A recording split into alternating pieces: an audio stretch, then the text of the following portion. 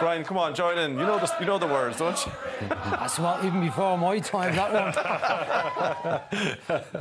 one. So that's what it meant to them last week, and it's a brilliant achievement. But what I want to ask you is, what do you think is better then to get into the Europa League, potentially get more glamorous ties? You might get one of the big English clubs or one of the big Spanish or Italian clubs, or to get the Conference League and actually get a chance maybe of progressing or more chance of racking up wins and being more competitive. What do you think? That's a hard one to call, Tommy. We were somewhat sceptical about UEFA introducing a third competition last year. But then as it went on and we got stuck into it, we were kind of happy enough. And Roma, remember Marino celebrating them actually winning the competition in the end.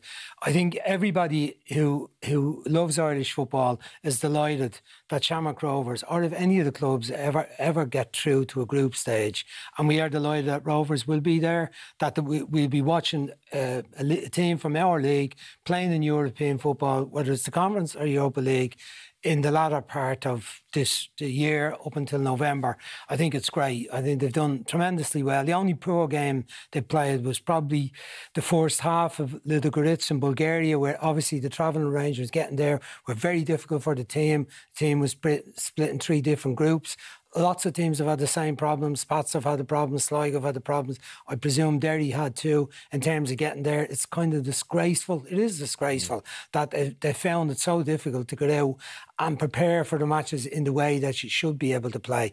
And then coming home... There's not been enough respect shown by authorities, whether it's Dublin Airport or... Here, hold on. Start off with Sport Ireland, Minister for Sport, then the government. I'm sure if it was other sports that were involved, other than a football, soccer team, it would have been a lot smoother than what they've had to go through. Going from Shannon, going from Knock, returning to Knock. Rovers got lucky last time out. It was fog at Shannon and they were able to come back into Dublin. Pats couldn't get home for 2 days because they couldn't get a plane to get them from Bulgaria, from Sofia. I mean, it's been awful, but they've not got the help they deserve from the authorities, who should be setting the stall out to make it as easy as possible.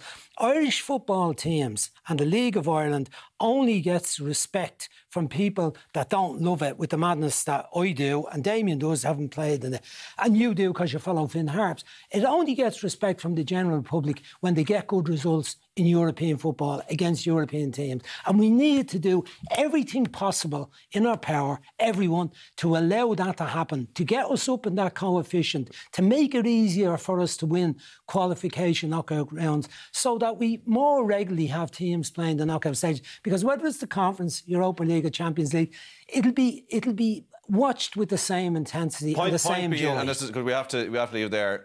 Carry on with getting teams having to travel half the country to find an airport to get out of. I know obviously there's circumstances with Dublin Airport that are affecting a lot of people, but you feel that is a manifestation of a greater lack of respect towards the domestic game? For definite. Yeah. No doubt about that whatsoever. And Shamrock Rovers should get every help possible to get as many points as they possibly can in whichever competition they're in. That's it. What a way to end it all in style.